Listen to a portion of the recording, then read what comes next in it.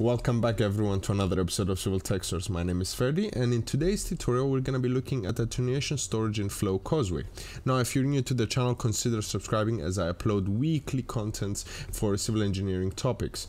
Now it's not the first time that we struggle deciding on which manhole we're going to put our storage. In addition, I will show you a new way of doing your storage. I stumbled actually upon that way in a webinar that they were doing in Flow.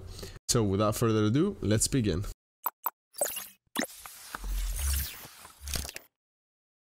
For simplicity, I've prepared this AutoCAD file just to go through some scenarios. Now, the typical scenario is where you have an inlet, goes through a tank and goes out. Now, if we're gonna design the storage in the classic way, then we would like to take our storage in the middle. Now, if we have taken our storage to be here, then there is this length of pipe that how much are we going to define it? Are we going to define it the same dimension as this pipe that will have to travel? So it will be like another how many meters? Let's go have a look. So it will be another 20 meters in length of traveling water. But if we specify the storage to be in the middle between the inlet and outlet, and that's our storage, how we define it in our plan, then it will be traveling equal distance into storage, filling up, and then equally going out. Now that's what I believe, in my opinion, is the best way. If you have any different thoughts, leave it in the comments below so we can discuss. Since we have the coordinates of the inlet and outlet, all we have to do is find the coordinates of the middle of the pipe and define it as storage. Now I've taken the liberty to prepare this in Flow, and as you can see here, we've got S1, S2. Then between S2 and flow control, we took the middle point as a storage and then the outflow. Now to define your storage, as shown in the basic tutorial flow, check the video up. All we have to do is go to storage, then go to node, specify the name of the node that we want the storage in. We name the storage, so, and then the structure, it will be a depth area infiltration area, unless you have something different. If it's a cellular tank, use depth infiltration area. Now there are other ones that I will cover in future tutorials. Safety factor, you can get it from the SUDS manual. And porosity for cellular crates is usually 0.9 to 0.95. Now, we assume that the depth of the tank is 1. So depth is, we start from 0, not from 1. And then the area of the tank is, let's see, so 300. So we type 300 because at level 0, we have an area of 300. Now, when we reach at height of 1, the area is still 300. Now if we leave it as 0, we'll create a triangle because 300 and here the area is 0. If we change the area to 100, you can see it, that's 100 and then goes to 300. So if we keep it 300, it'll create a kind of upside down pie.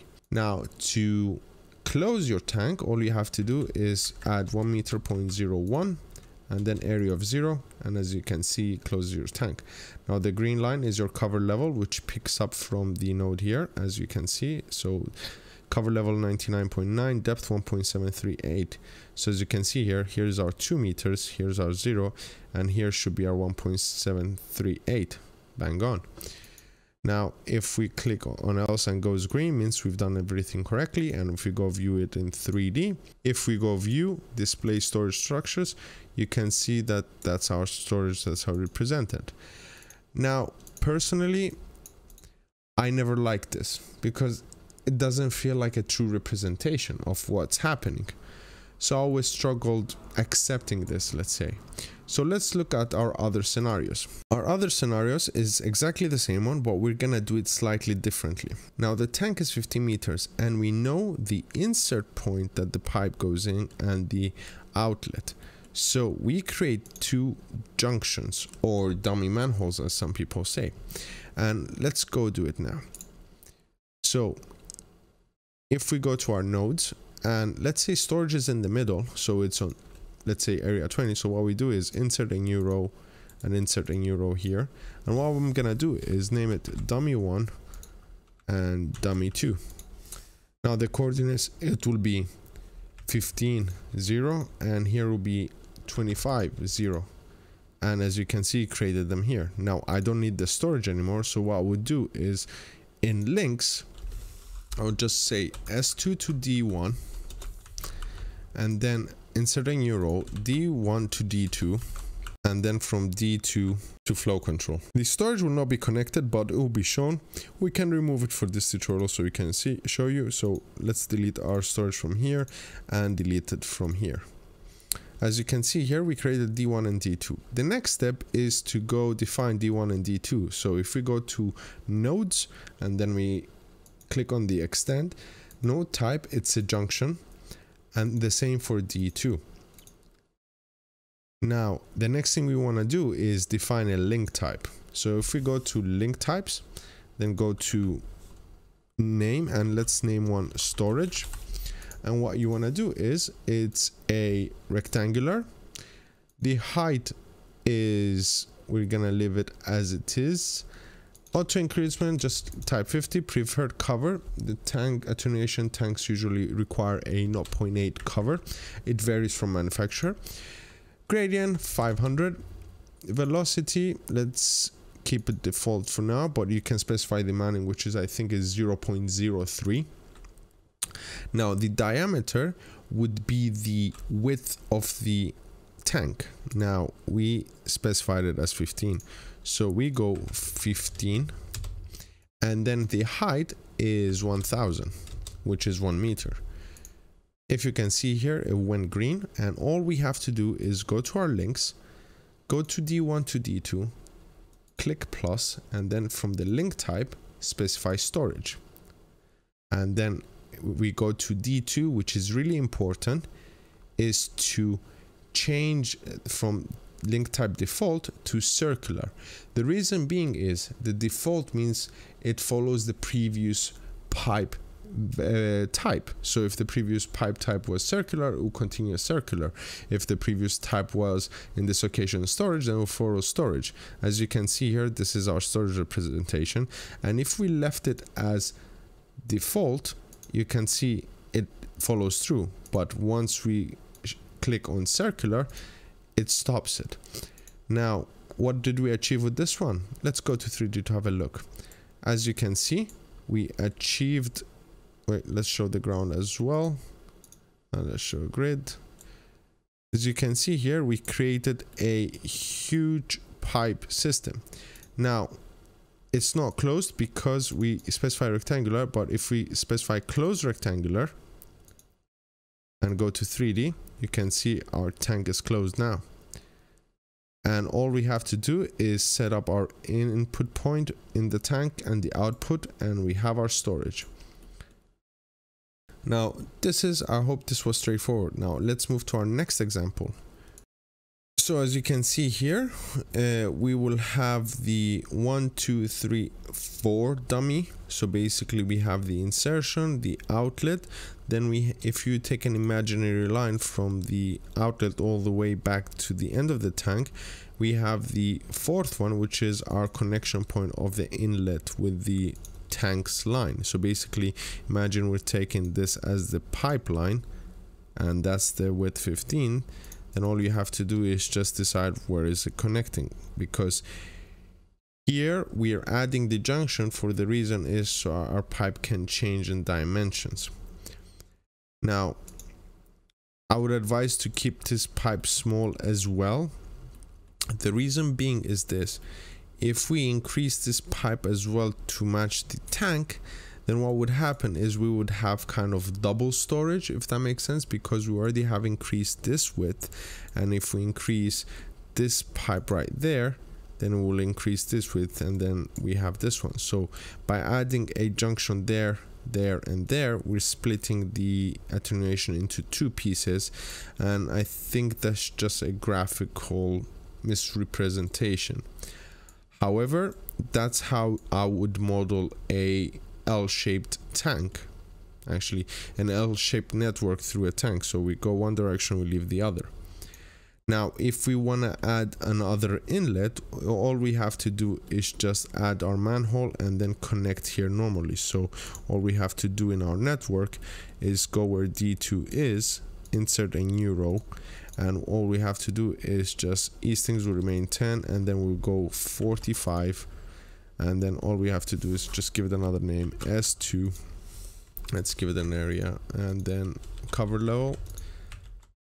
And all we have to do is just go to manhole type, manhole, just so we won't follow the default from D1. And then we need a reference link. So from where D2 is, we're just gonna add S2 to D2. And then if you go to 3D view, you can see it connected. Now they're misshaped slightly because we have a junction here, so it could still be a different level where it comes in and a different level when it leaves at. So all you have to do is just go to your links and fix it. So a few moments later. Now it might be slightly higher. The reason is because our levels at the junctions vary, so we have to make sure they're aligned. So at D1 we're 98.406, so we just leave it 98.406 here as well. And then at D3 98.144. The D2 to D3 needs to be at 98.144, but however D2 is 97.659, so we change this one to 97.659, and then we go to D3 to 97.628, and then D3 97.628. And this should have fixed the problem. A nice T-shaped tank. So we have 1, 2, and we're outlet. Now, if you want to create an L shape as per the last design, all we have to do is just extend this one and go this one. So if we go to, let's use this example and create a T-shaped tank. So all we have to do is increase where D1 is. So let's say S1 is easting, so let's say at 40 away, and let's say D1 would be the same, so 30, let's say, for example. But when from the links D1 to D3, then we have to change it to storage type, and then voila, you've got your T-shape. Well, not quite exact. Let's say this length was smaller, then all you have to do is just create a new storage type. Let's say storage 1, and all you have to do is go to auto increments 50, prefer cover 0.8, slope 500, and then diameter, let's say 5 meters, and then the height, close rectangular, and the height is 1 meter. And if we go to links, change D1 to S3 to storage 1, and if we go to 3D view, you can see the storage being reduced, and we just have to fix our levels at the junction that they're connecting to so they can align properly. Basically what we're telling the system is that it's a small pipe, then it goes to a massive rectangular pipe, because you can think attenuation as this, so the water flows and then it finds its way out through this pipe right here. Now, when you're running your network analysis, if you come into some trouble regarding the mass imbalance, then drop me a comment in the link below so I can let you know what to do. So I hope you find this video useful, and now you have a better understanding on how to design your storage in Flow. Share it with your colleagues so we can get this channel growing, and don't forget to like and subscribe. That will help me a lot in the long run, so I can bring more content to you guys. I'd like to thank Causeway for allowing us to use the license to bring this video to you guys, and see you next time. Stay safe.